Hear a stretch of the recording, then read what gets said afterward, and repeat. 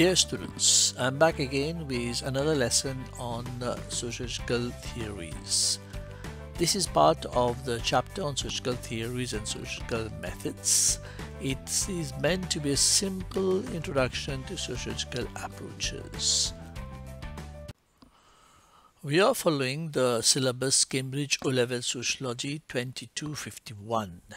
If you have a look at Unit 1, Theory and Methods, in the very first section, you are expected to understand how do different sociologists interpret society.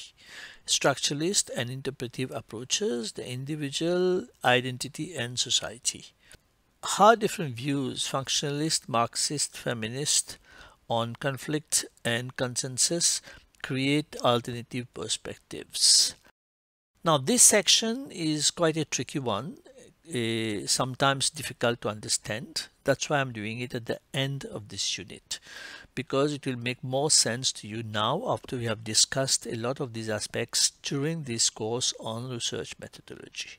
You will have a very brief introduction here because all these issues are again considered in all the different chapters that you'll be doing during the course of this study for O-Level Sociology. Let me start by asking a few questions. Sociology usually helps to think about society, to understand society. Here are a few questions that you should ask yourself. Is there one single way of understanding? Is our thinking a result of common sense only? Am I too young to understand what is a theory? Or do only very intelligent people operate with theories? You might already have some answers to these questions, but you will certainly get more as we go through this lesson. A simple answer to this question is no. Let us find out why. Let me now ask you a few simple, concrete questions, and you will understand why there is not a single way of understanding. Do we all agree on the following? That Liverpool is the greatest football team in England. That USA is the greatest country in the world. That poor people have themselves to blame. Or that school is fair and equal. Or the media is objective. Ask this question to the class and you will see how many different answers you will get. Obviously, the answers to these questions may be a big no. Therefore, there is not a single way of understanding. We are aware that a lot of events takes place every day. But for every single event, there are multiple explanations. Get around and find out, ask people, you will find several explanations. Some people will give one, another person will give another explanation. There will be 1, 2, 3 explanations, maybe more. You hear it every day on the media when people keep on arguing with each other. Which one is right? And where do these explanations come from? These are the questions that we should ask ourselves. How do we think about society and social behavior? Obviously, we all have different beliefs. We have our own thinking, own values, own beliefs. And these beliefs help us to produce different explanations. In this presentation, you will see there may be belief 1, explanation 1, belief 2, explanation 2, belief 3, explanation 3, and so on. Where do these beliefs come from? Our beliefs are often shaped by our belongings to certain groups. We all belong to different groups, different social classes, different ethnic groups, different gender, and therefore our beliefs are very often colored by our belonging to a particular social class. If you are upper social class or a lower social class, we won't think in the same way. If we belong to a particular ethnic group, we will always think in terms of that group. Or if you are either a man or a woman, that also will influence the way we think, our beliefs. And all these are very often unverified because they are based on the knowledge of a few events that we might have come across or that we know about. And therefore, they are not necessarily verified scientifically. And this is what we call the common sense theory. We might use the word theory, for instance, but it is into inverted commas, but it is not necessarily a theory. What is this common sense? The common sense is what we feel we know just because it is often repeated. Very often, we have a tendency to believe that we know what things are. We know reality. Why? Because so many people are talking about it. Because we have read it on the newspaper somewhere.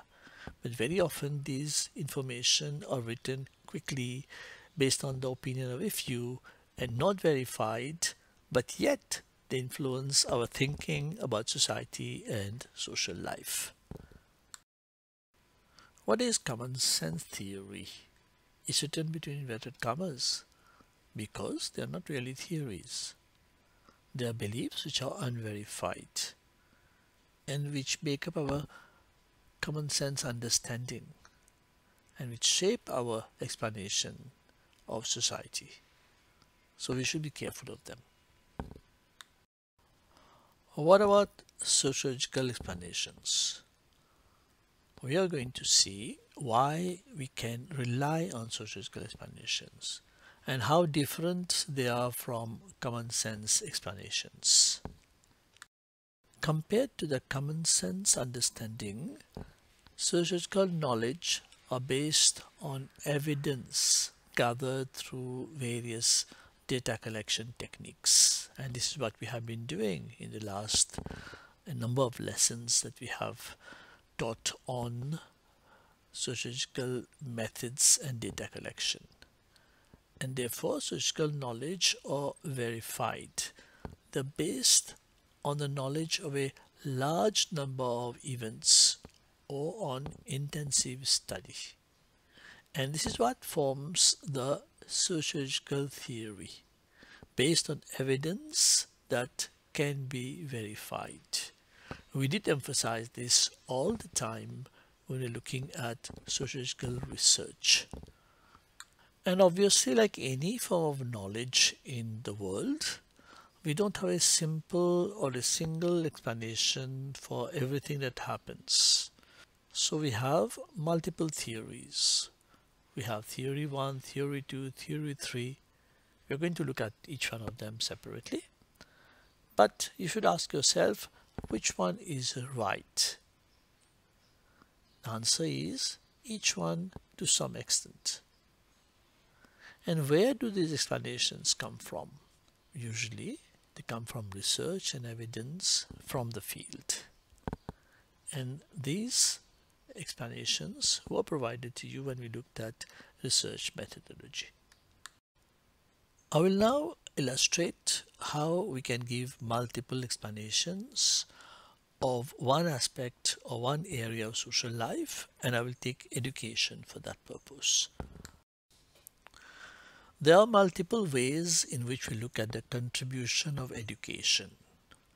Let's take one view, which says that education is an important institution. It performs essential functions of socialization, empowering the labor force for the economy, and provides people with the opportunity to attain higher positions in society. This is one way of looking at education. Let's now look at another set of opinion on the same context of education. Some people argue that education benefits a few, those who have the support of the family and the means to obtain admission to the best schools, and therefore not everyone benefits equally. The dominant classes, that is those who come from the privileged categories, get the most out of education.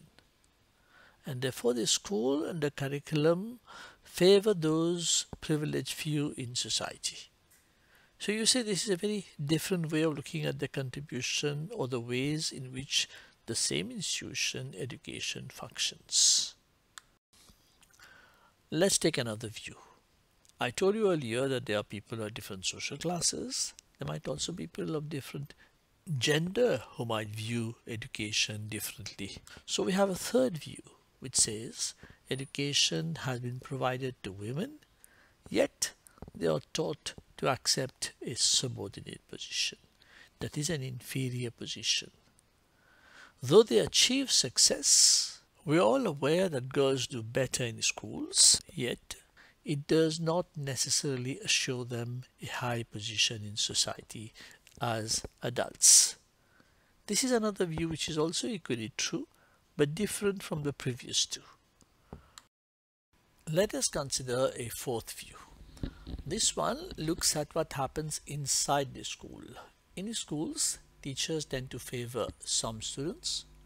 When teachers label someone as intelligent or less intelligent, the label tends to stick and acts as motivators or deterrent. Children tend to accept such labels and act accordingly. 4 views on education. Obviously, you might ask me, which one is right? Well, you must have realized that there is not a single explanation. There are multiple explanations, and each one of them is right to some extent. Let us now look at the different views again one by one and understand which theories we were illustrating. In the first one, we looked at education as an important institution which has got important functions. It contributes to the society, to the benefit of society and all the individuals as a whole. This way of looking at society, the contribution of an institution and how it benefits the society and the individual. In other words, a role of institutions, we call it the functionalist view. Functionalists come from the word function, which means roles of an institution. We also refer to it as a consensus approach. Consensus means agreement, where there is an agreement on how the society and its institutions function for the benefit of society as a whole, where people feel that the institution is performing for their benefit and for the benefit of their society. In the second view, we found that not everyone benefits from education and other institutions equally. Education benefits a few dominant groups. Schools do not serve everyone equally, and therefore this is a view that looks at how some groups, which we call the dominant groups, are better served by the institution of education. And this is what we call the Marxist view or the conflict view. It explains how there is a conflict between different groups, and the institutions of society come very often to serve the interest of those who are more dominant, those who are more powerful in society. We also looked at a third view. In this one, it was clear that not everyone benefits, especially in a society which is divided between men and women. You are aware of patriarchy, the rule of men, and this is what is highlighted here. It seems that women benefit less from education. It seems that women learn to develop a subordinate attitude and obtain a subordinate position in society, even when they are intelligent and they had performed well in the school days. they don't end up by getting dominant positions in society. And looking at it from women's perspective, we consider this as a feminist view, which highlights that education does not necessarily benefit all women in the same way. What about the fourth view? Here we looked at teachers' attitudes which make a difference. Teachers as individuals make children develop either a positive or a negative image of themselves. And therefore, we are looking at how people interpret their own behavior in a context where they are influenced by someone else. Here, the teacher influences the behavior of the child. So we're looking at what goes on in the classroom, how each one interprets the behavior of the other, and how this influences behavior or outcome in the education system. This is called an interpretive view. You have looked at it earlier, the interpretive, the anti-positivist approach, and this is an example of interpretive approach in sociology.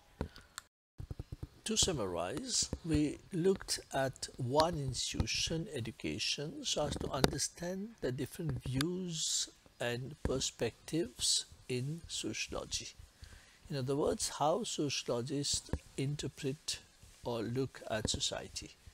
We had the functionalist view, which is also called the consensus approach, which looks at how the individual and society benefit as a whole, as if there is an agreement, a consensus in society. We also looked at the Marxist view, which is also called the conflict view, because it looks at the conflict between the dominant group and the subordinate group, and how the dominant groups benefit in society.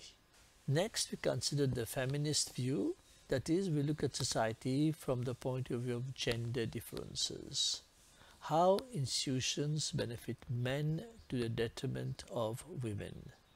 And finally, we looked at the interpretive view, how people interpret each other's action and influence human behavior. By now, as students of sociology, you should also understand what is the aim of sociology.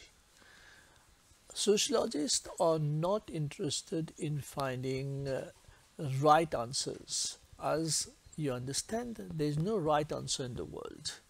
There are different ways of looking at the same thing.